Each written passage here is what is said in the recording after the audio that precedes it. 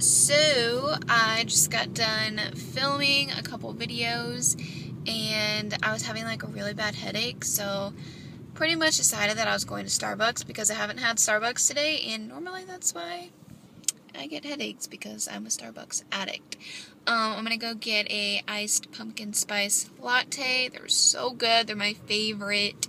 And the closest Starbucks is like 15 minutes away, so you know that they must be good if I'm driving 15 minutes away. I thought I would just update you guys on what I'm doing, and I will show you guys what I get from Starbucks. Please, somebody else tell me how Blurred Lines is like the most annoying song in the world, but I can't help but sing along when it comes on. But I hate it. I hate it like 100%. Is that me, or is that just me? Speaking of Blurred Lines, totally reminded me of Miley Cyrus right now. I need people to leave me comments down below letting me know what their thoughts are on Miley Cyrus, because I'm kind of having mixed feelings. First of all, I love her new song, the Wrecking Ball song. It's freaking she nailed it. She nailed the song. The song is beautiful.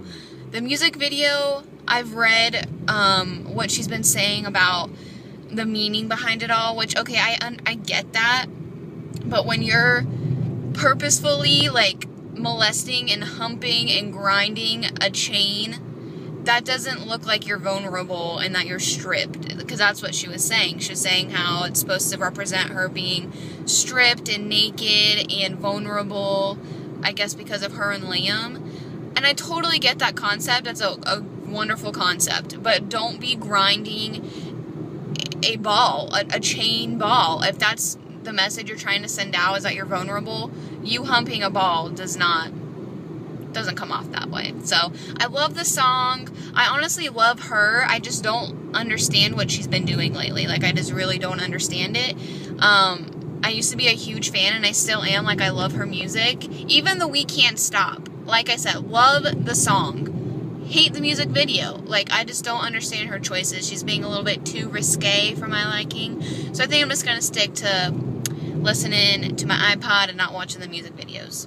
So I ended up getting the pumpkin spice latte from Starbucks. I got it without whipped cream, and I got a venti because it's so good, and I just couldn't resist. It's a little watered down because I stopped by my sister's after Starbucks because I wanted to see my niece and nephew. But yeah, this is what I get from Starbucks, and it's so delicious. If you guys have not tried the pumpkin spice latte, then you need to as soon as possible. But I placed an order on Forever21 the other day. Actually, I think it was last Friday. And I have been like anxiously awaiting today because it says it's supposed to arrive on Thursday. And it said that it's in the city that I live in right now because I'm a crazy stalker and I tracked it on the tracking website. And it says it's in the city that I live in right now. So I'm hoping that it'll come either today or tomorrow. It changed the date. It said it's supposed to be here tomorrow now, which I don't understand, because if it's in the city, then why can't it come today? I don't know. But I'm really, really hoping it comes today so I can film a haul for you guys. I basically just got like essentials and really cute basic pieces that you can transition into fall, and I'm really, really excited about them, and I just want them to come to my house right now.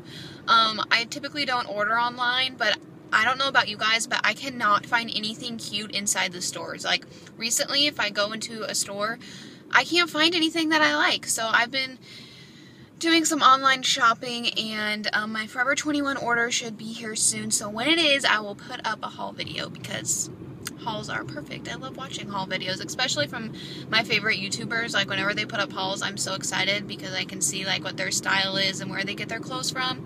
So I don't know, maybe you guys are like that too, and that's why you like haul videos. But yep, that is what I'm anxiously awaiting. So I'm on my way home right now, and I'm gonna check the mailbox, and hopefully my Forever21 package will be here. But if not, it's okay because I got a pumpkin spice latte.